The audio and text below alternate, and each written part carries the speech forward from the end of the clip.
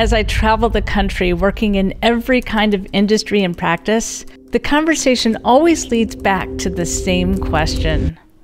How do we create an environment where our team members want to bring their best to work?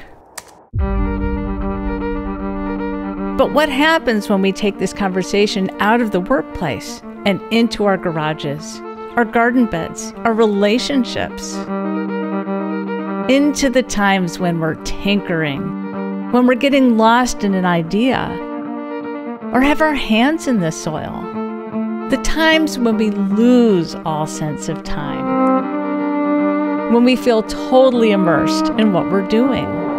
These are the moments we describe as flow. And the surprising truth is that everyone gets into flow in a different way.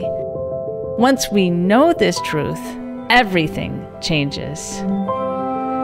If you know how to connect what your people love to do with what they do for work, they will know how to access their flow state on demand. This gives them the path to apply their best to their work.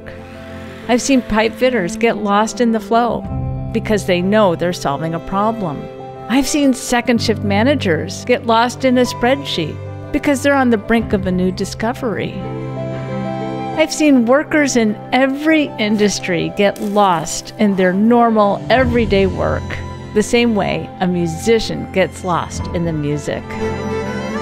It all comes down to learning their flow strategy, which lets them tap into their best performance anytime, anywhere, no matter how high the pressure.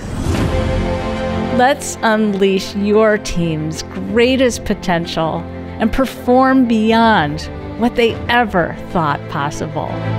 Let's go beyond engagement.